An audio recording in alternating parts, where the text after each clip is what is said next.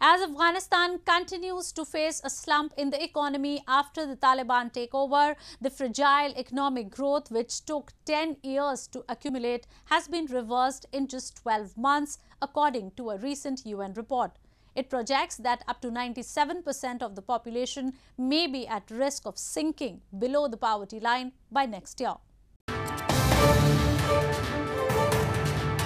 The United Nations Development Programme UNDP has said that the Afghan economy has suffered a catastrophic fall in the last year, projecting that up to 97% of the population may be at risk of sinking below the poverty line by next year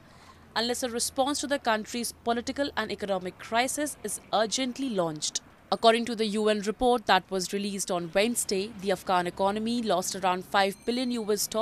after the Taliban took control and had a gross domestic product of only about $20 billion before Taliban took control of the country. The report added that already declining regular economy as opposed to the black market lost nearly $5 billion after August 2021 and is reversing in 12 months what had taken 10 years to accumulate. As per a UNDP analysis, prohibiting women from working could lead to a loss of up to $1 billion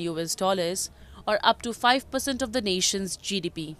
The report also revealed a disturbing and consistent pattern of human rights violations by the Taliban, in line with the previous findings of the High Commissioner for Human Rights that continue to take place in the war-torn country. The international community has made ensuring human rights, especially rights of girls and women, as key demands for any future recognition of the Taliban administration.